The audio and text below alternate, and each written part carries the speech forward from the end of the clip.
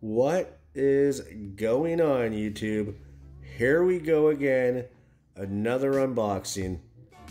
Today it's going to be the Mars Hydro FC-E6500. Not the FC-6500, FC-E. That's right, they've upgraded it. They've added a whole nother letter to the name. I'm just joking around. They've actually done a few more things than that to this light setup. And this time around, they have detachable bars. You can set up your light concentration to however you like it. Take a look at that. And it has a lot more diodes added into. They went from how the old FC-6500 had about 2,700 diodes on it to now this upgraded version of it, you could call it, that has 3,900 diodes on it. A little bit more than that, close to 4,000, but not quite 4,000. So that's one of the aspects that they've changed with this light. Although I will have to add one more thing about the diodes. They did change the brand name. Right now they're using Bridge Lux Max, I think they're called. Bridge Lux Max diodes. And the FC-6500 uses the Samsung diodes. So there's a little bit of a difference there. This light is mainly meant for a 5x5 setup, although you could put it inside of a 4x4 and just use the dimmer to turn it down to whatever amount of par that you want your plants to be receiving. So a 4-foot or 5-foot tent will do you perfectly with this light. You might be able to get away with a 6-foot tent, a 6-foot by 6-foot I'm meaning to say, but that might be pushing it a little bit for the flower. Definitely veg you could get away with it. This light also comes with an IP65 rating, so you don't have to worry about any of the humid climates that you're going to be putting it in. It'll be perfectly fine. It'll come out unscathed. And another thing I do like about these lights that they're making nowadays, they all have really long cords on the driver, so you can just detach the driver, stick it on the outside of the tent, and not worry about the extra heat accumulation inside of the tent. The light's a 650 watt light, so it is a pretty powerful light, so you might want to definitely put that on the outside of the tent. Personally, for me, I'm 100% throwing it on the outside of the tent. Alright, let's see what we have going on underneath this foam. And we have the power cords, the user manual, and of course the driver underneath the user manual. These are all the individual power cords and the main power cord going to the driver, I'm pretty sure. The user manual right here has a bunch of basic information with a bunch of different lights inside of it. And then it also has the assembly instructions for how to put together your light. Let's just throw down the instructions for half a second though and continue unboxing the rest of this. We'll go back to the actual how you put the light together portion of the instructions soon enough. Yeah, we got the standard stickers. Then we got the driver right here. It's a nice beastly driver. It has a dimmer on it. On and off switch. Daisy chain function, and last but not least, it also does have that IP67 rating, which means it does have a little bit of water resistance to it. Good for the humidity in case you do want to leave it inside of your tent. And of course we got the standard hangers with your clips, and then the actual bolts and everything to put together the light with. And we are back. We're about to assemble this light. Here's a quick look at the instructions. I took a once over on them, and I can clearly see that they are missing a few things on this light. So I'm going to definitely clarify a couple things that are not on this user manual when I throw this light together.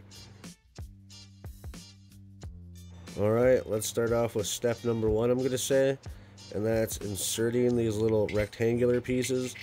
They're going to be what's holding up your hangers. They're going to be bolted on.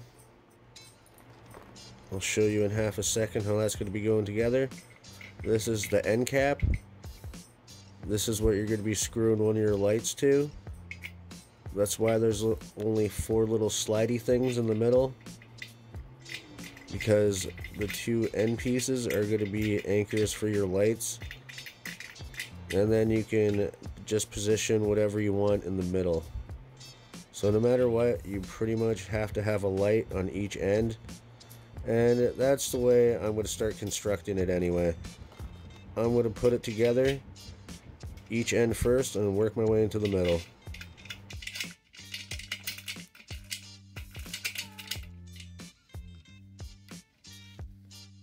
Alright, so now that I have the corners all made, I'm going to start working my way in.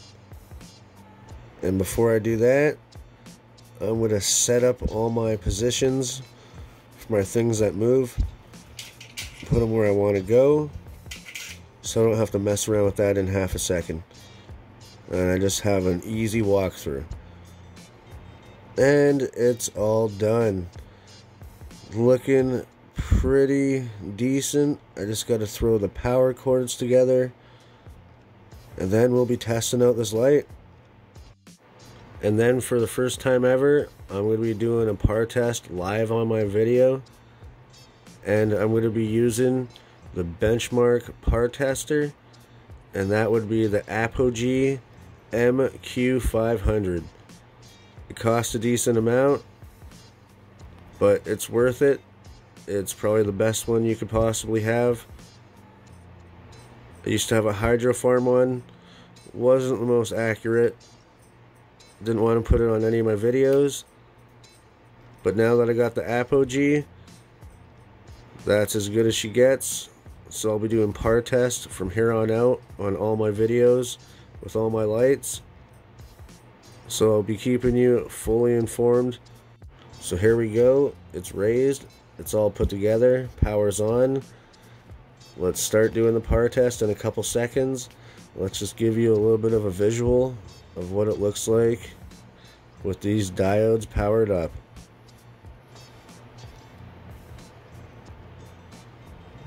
And it has a ridiculous amount of diodes on the bars.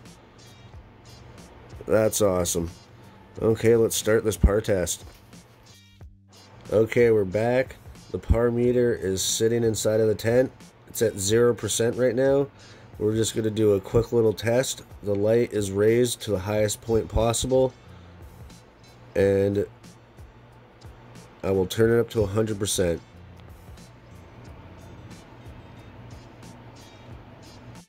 After I do this quick little test, I'm going to be doing measurements at 3 different heights, and I'll let you know what those are in a couple seconds. So there we are, we're at 100%. Let's go do the actual tests. Before you test any light, you have to make sure it's all leveled out and good to go. And we are good to go. The first test is going to be at 36 inches. The next time I do this, I'm going to actually have my tripod with me. I'm going to set this up a little bit better. But for today, I'm just going to give you a generalization of the par numbers that I've accumulated.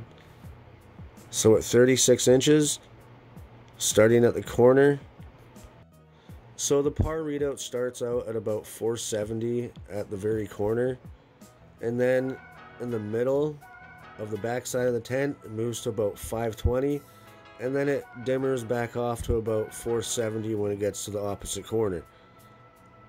Now we're going to move up to the middle of the tent. These are pretty much the only 2 readouts that I'm going to be giving you because the light is pretty uniform, and I'll be doing a way more proper readout next time I do this. This is just going to be a fast run through right now. And it goes as is for the middle readouts. Starts out about 530, 570 at the side. Then when you move your way into the middle of the tent at 36 inches, it's about 650, a little bit over. Alright, let's move on to the next measurement.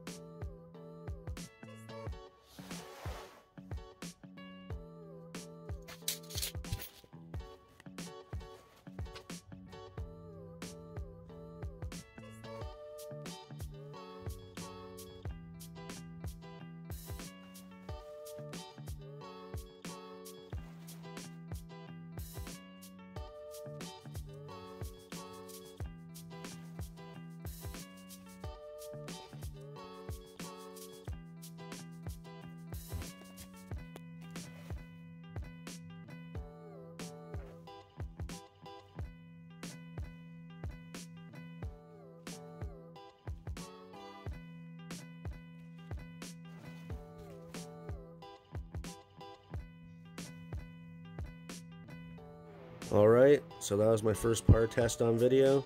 It'll be way more detailed and better next time. It's Amazon Prime Day tomorrow and the next day. Grab yourself some deals if you want. Anyway, I'm out of here. Take her easy, everybody. I'll see you next time.